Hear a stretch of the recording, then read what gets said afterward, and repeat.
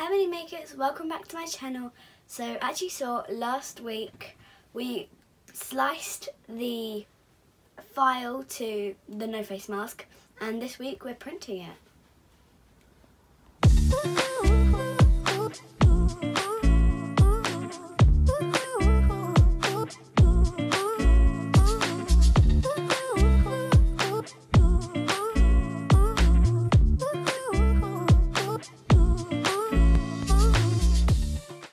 So, we've had a little bit of problems with the actual print itself, as it was very stringy and there's a massive split in one of the prints. Also, there's been some adhesion problems to the bed, so they keep curling up. And when we went to bed last night, everything was fine, so I don't really know what happened, but something must have slightly changed. But hopefully it's salvageable, and today my dad's gonna try and fix it if possible. So here is what would have been the brim, but unfortunately it's kind of lots of different individual bits of PLA, which is quite annoying, and it's really stringy, this print. So we've got the mouth part, and then the right eye, and the left eye as well, and as you can see they really don't fit together because there was so much warping on the bed at the very beginning, so the first layer must have just been quite poor, and it's just very hard to align, and there's also a big crack in the left eye, yeah, which is very annoying. Try and line up on the inside, and there we go, it fits perfectly except from the outside. We're going to try and get a soldering iron and basically melt the bits of plastic on either side, try and basically melt them together, and then when they kind of dry they will go back together. But of course, because there's so much warping, we're going to actually have to use part of the roll of filament to supplement for that gap. Let's hope it works, because this is our first time doing it, so it's a bit of a learning curve. Never done it before, and let's hope that it works out well. This really reminds me of stitching, because you've got to stitch the two parts together. So it worked reasonably well, but you just got to carry on doing it, keep at it, and hopefully it will work a little bit better this time, because we didn't get it quite right first time, but I think it worked reasonably well for the first try. With these types of things, you've just got to keep at it, really.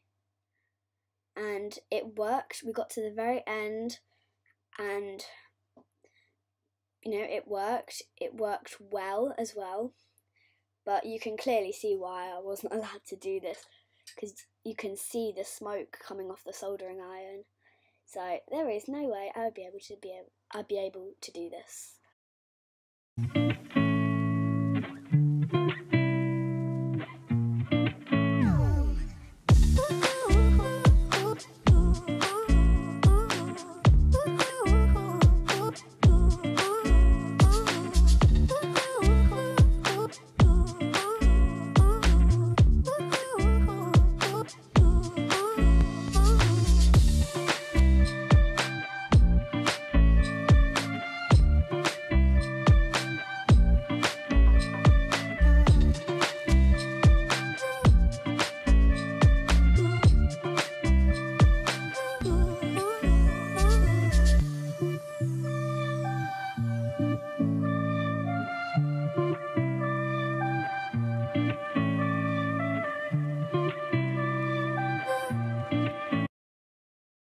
And it worked.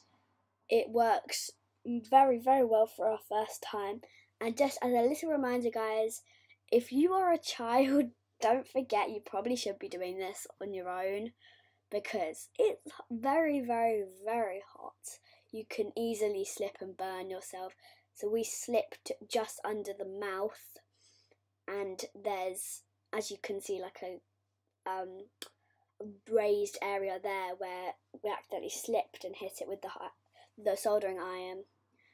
But overall, it worked pretty well, and we're just going to fill in the gaps with car body filler and just sand that out with a power sander.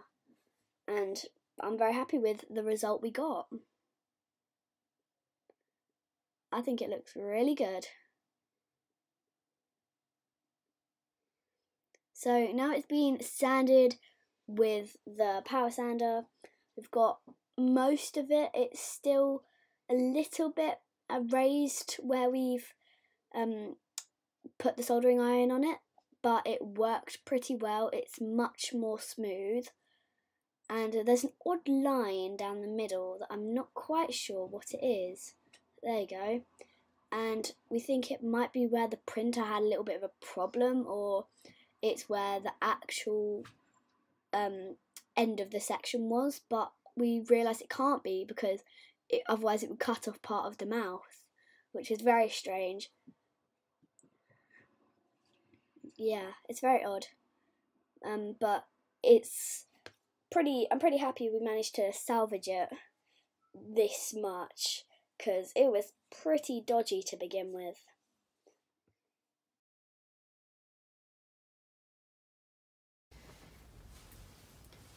So, all of the gaps have been now filled in with PLA and a soldering iron, and some of it's been filled with car body filler. It's been sanded twice as well, and this is the result so far. But now we're going to put the resin on it and leave it in the sun to dry.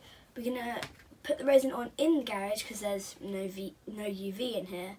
And then when we take it outside, we'll leave it in the sun to dry, and it just makes a nice smooth coat. We'll probably do 2 coats of resin today. Safety first.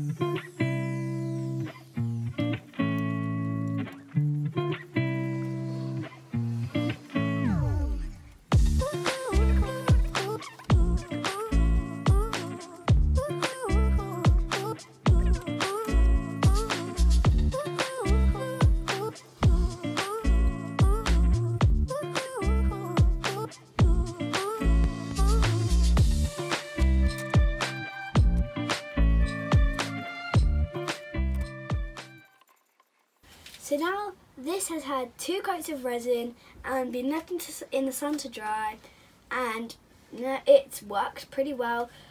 Each time we've given it a quick, poured some of this onto a tissue and just wiped it over, because apparently there's like a layer on top of the resin that never properly dries. Let the motorcycle go past.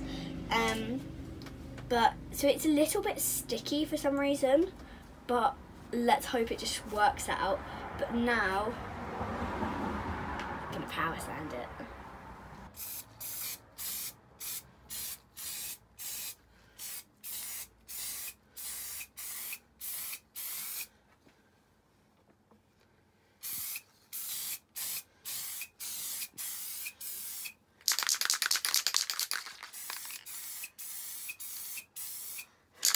At the end of the can.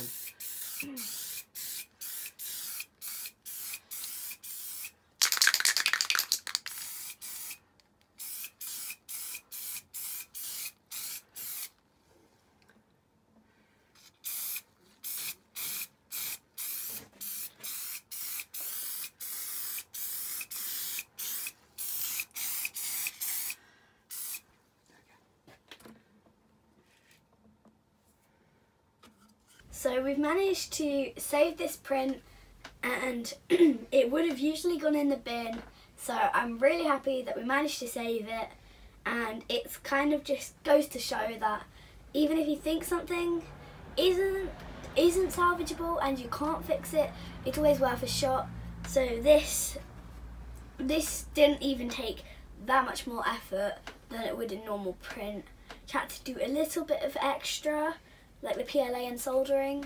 That's all we had to do, and it worked out like a normal print, even though it was pretty rubbish to begin with. Don't forget, guys, that I upload new videos every weekend, and if you like this video, then maybe you'll like videos that are coming in the future.